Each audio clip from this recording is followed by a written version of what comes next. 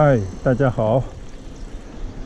现在呢，我路过一个村庄，叫卢径村啊，发现相当不错的一个村庄，所以呢，我就让我太太啊开着车去我们今天要去的一个目的地，位于金山的叫曹金郊野公园。据说呢是一个新建成的郊野公园啊。我呢就提前在这条乡间的小路上下了车。刚刚呢，我看了地图，大概在前方1.5公里左右呢，就是庄行老街啊，就是以前有一个古镇，奉贤的一个古镇，叫庄行。以前呢也曾经去过，还专门去庄行老街买过新米。这边骑过去呢，应该已经不远了啊。所以呢，我就向庄行老街这边骑行。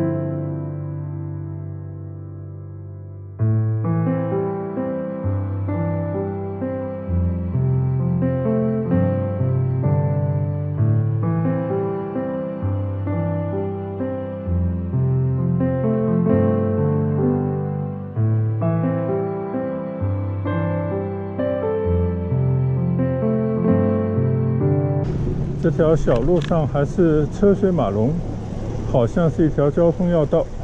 到了这边呢，大家可以看到啊，乡道的两边稻田呢，全部都已经收割完毕了。跟前段时间在这些乡间骑行，感觉有些不同啊。那个时候呢，那些稻田还都没有收割。每次在上海郊区这些农村地段骑行啊，感觉都特别的舒服。首先呢，它还是一个一个自然的村落啊，农民呢都是根据以前自己的宅基地建的自己的房子，风格样貌啊，基本上还是按照当地人的传统的风格，而不是呢为了增加一些面积啊，无序的往天空要更多的楼层。所以总的来讲呢，这些房子还是比较有一定的特色，继承着传统的一些样式啊。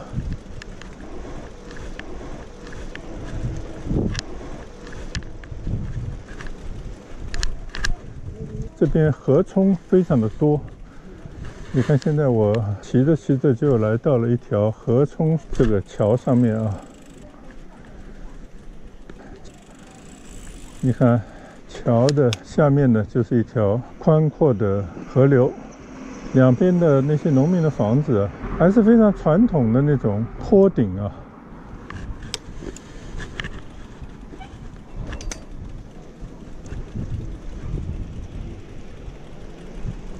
比较而言啊，比起广州的很多的农村，特别近郊那农村呢，完全不同。广州那边的很多的农村啊，因为城市化，很多的田地呢就不见了，就变成了城中村。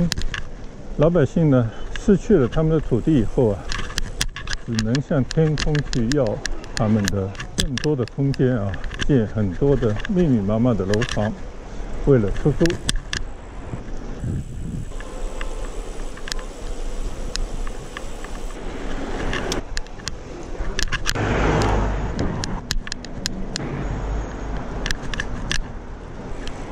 转眼间呢，我就来到了庄行老街附近了啊。现在骑着呢，这条虽然不是很宽敞的马路，但是是一条新街，它就把庄行老街啊一分为二了。之前呢曾经到这边来走过啊，今天呢再来这边逛一逛，而且呢是开着车来。现在还不错啊，专门有了一个很正规的停车场。我记得以前这边是没有这样的停车场的。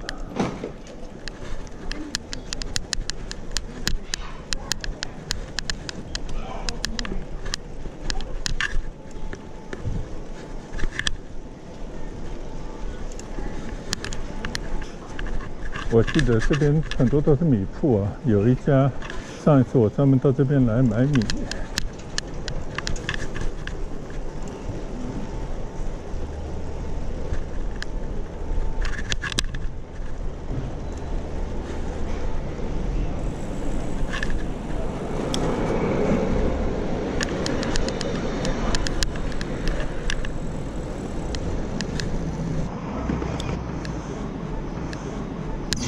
到了这边呢，就是庄行老街了啊，可以看到庄行西街在我的右手边，对面呢就分成了另外一块地方啊。我先到这个庄行西街里边来走一走吧。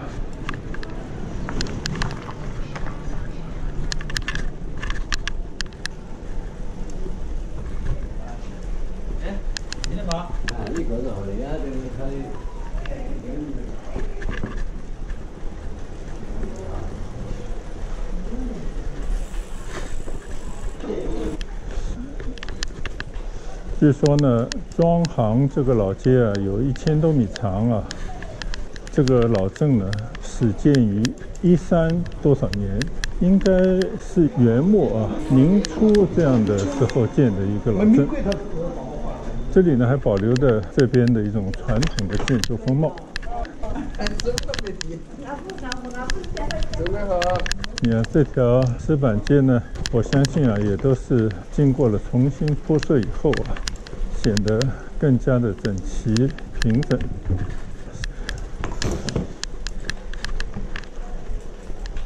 这些老式的楼房门前呢，还有很多的招牌啊，有些可能是以前的曾经名人住过的地方。这边新建了一个很漂亮的牌坊啊，长庆安澜，就一下回到那种城中暮鼓啊那种老式的氛围里面去了啊。这边呢还有一座非常漂亮的桥，叫平润桥。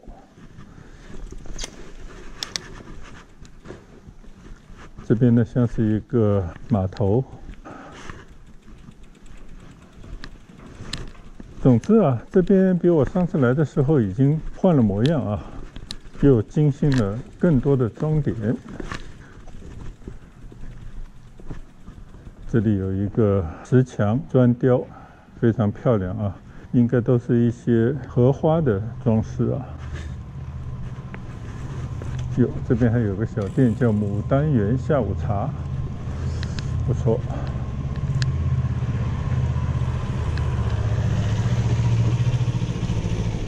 丁香巷旅拍馆，到这边来拍一些古装的照片，还有居酒屋啊，从前慢。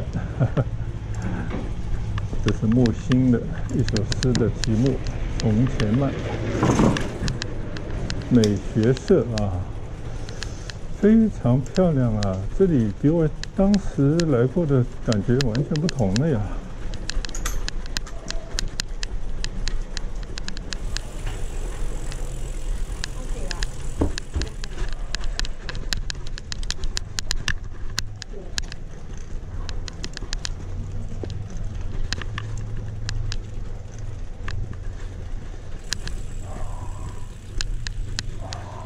包括公共洗手间啊，应有尽有。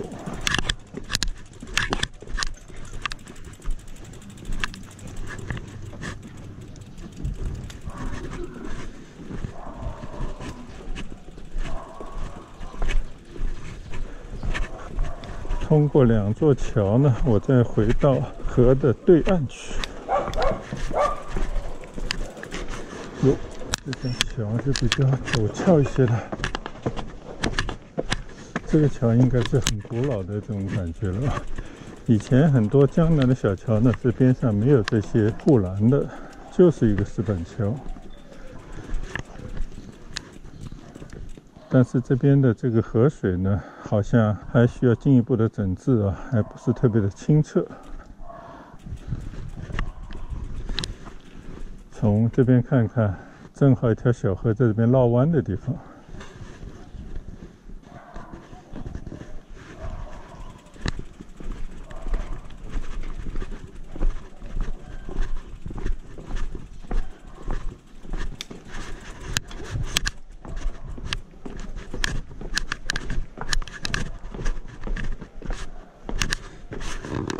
地下呢都是有一些这样的路牌，八字桥、福善桥。这边呢有一个叫冷江雨巷吗？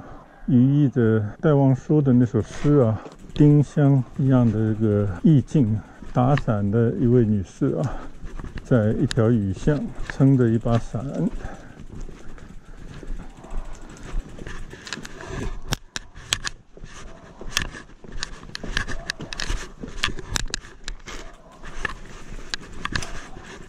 这边已经到你们的门的跟前来了。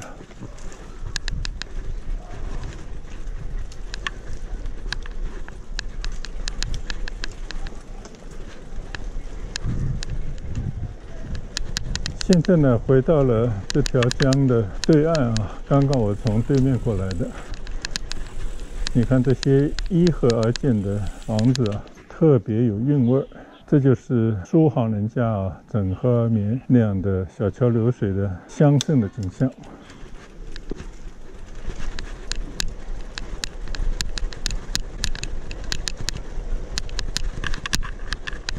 骑行在这条重新修建新的石板路上啊，看着很多的古桥，还有新建的一些石板砖墙，应该叫影壁吧，还有很漂亮的牌楼。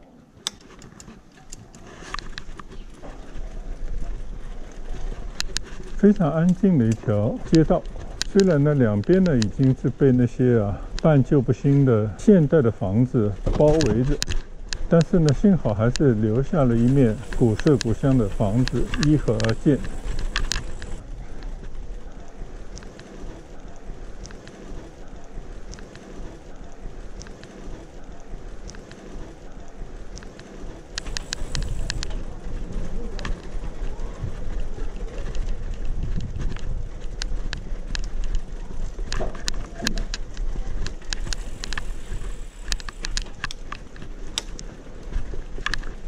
这里有很多的桥，你看这些房子是不是很美？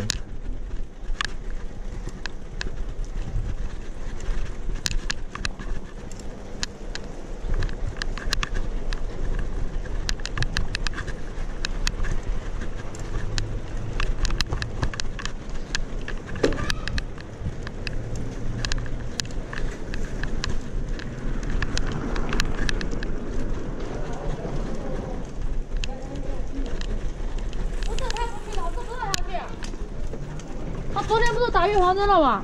老师说的在家待3天才去。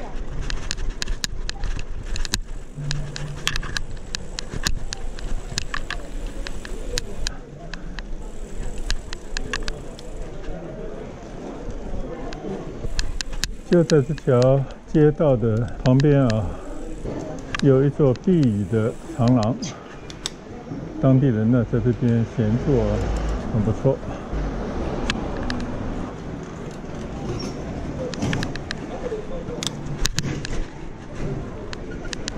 现在呢，我从这条新的街道一心街啊穿过去，就到了庄行的东街啊，刚刚是西街。这边呢进到了另外一边，这边专门有一个上海奉贤庄行南桥塘历史文化风貌区导览图。这边呢好像修建得更好一些，我记得这边是最早修复之后的一个老街的样貌啊。这边还是有很多的餐馆呢，用的还都是一些八仙桌啊，完全是古色古香的那种桌子。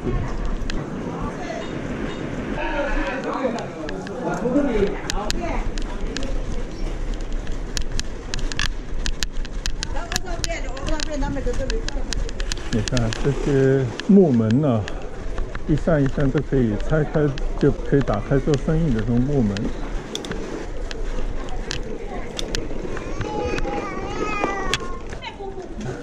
到了这边呢，就已经到了老街的尽头了吧？但这边呢，还是有一座桥啊，我们来看一看。老银行朱金桥。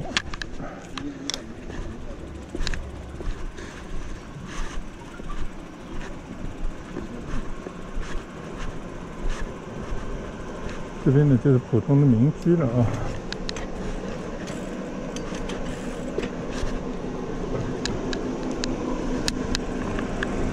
实现庄行古镇复兴。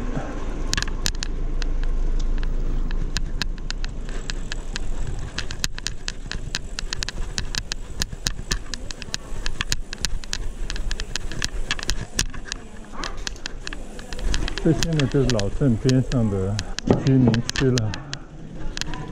很多居民啊，因为这边可能边上农民比较多，还拿出了很多的农副产品在这里卖。城隍文化展示馆，到处都有保佑当地民众的城隍。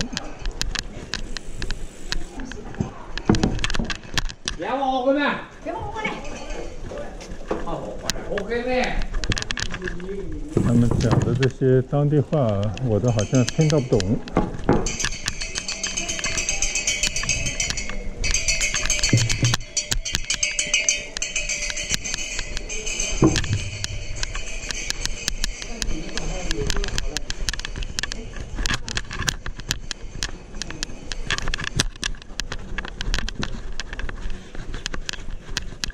就在这个庄行老街边上的居民的这道街圈啊，好像更接地气一些。这边还有庄行东街改造效果图啊，恐怕这边都要进行一个整体的改造了。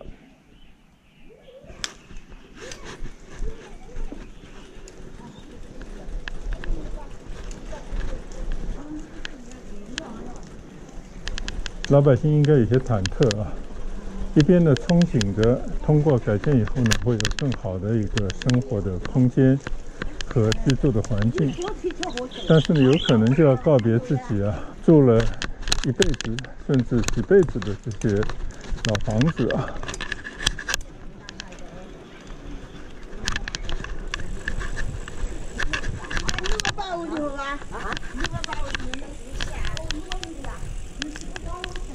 搞了一个什么电商的产业园呢？好吧，到了企业里边。好，现在呢，再从这条小街啊，骑回刚才进来的庄行老街。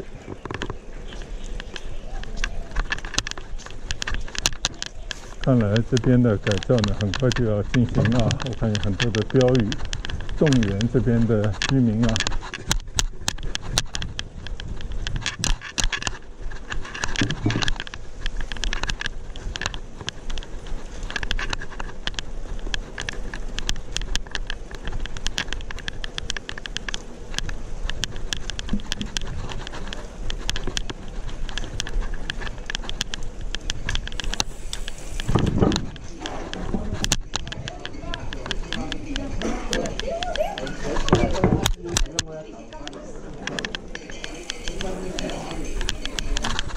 这里呢，就是刚刚我经过的城隍文化展示馆。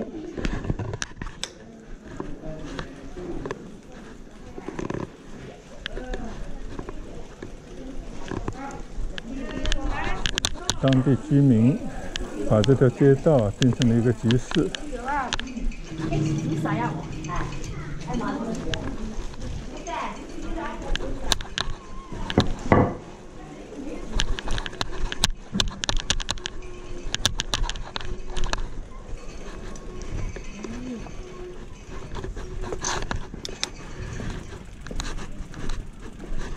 这条桥边的马路居然叫中学路啊！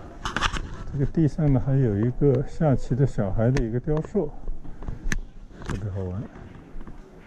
这边也有竖的3块牌子，庄行东街改造的效果图啊。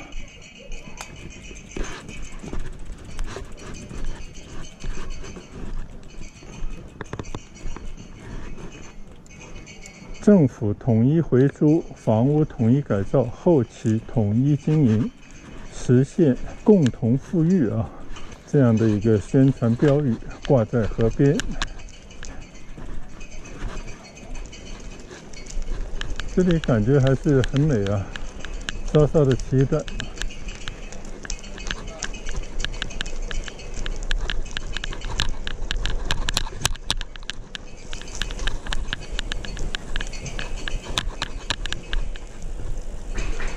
哟，这边有一只漂亮的狗狗。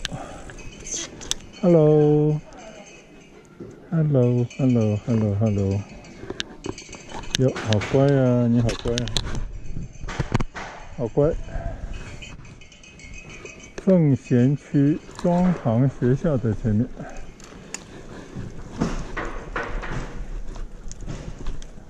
拜拜。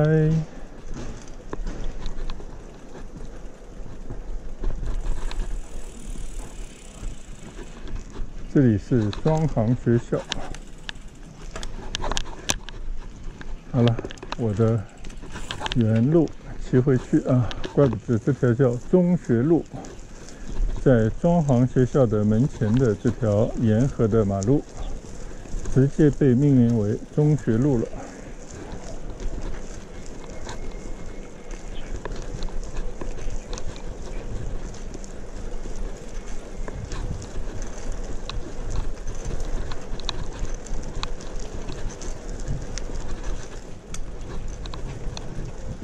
虽然呢只是走马观花啊，因为我今天要赶路，前面还有10几公里的路等着我，所以呢我只是在庄行老街里面穿行而过，随意的骑行一圈啊。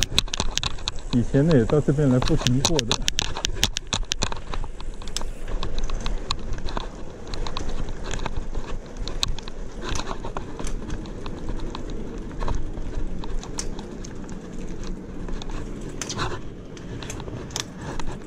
纪念塔桥，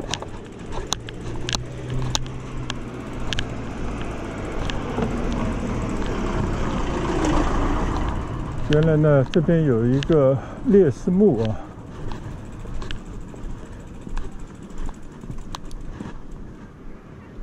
看来还是一个红色的纪念地。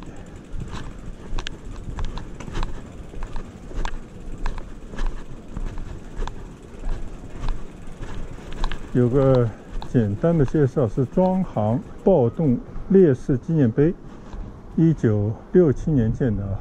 当年有陈云等革命老前辈领导的这么一次暴动，很多人呢因此牺牲，所以呢这边就列了这么一个纪念碑来纪念这些烈士啊，是这么一段历史。好，我们从这个红十字会路边上呢，再去走一段河边的小路啊。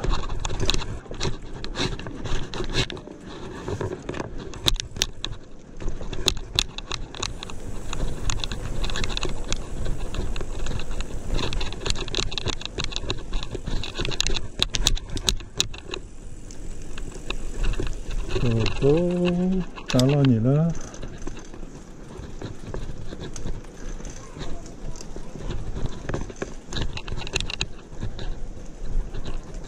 这里还建了一个亭子啊。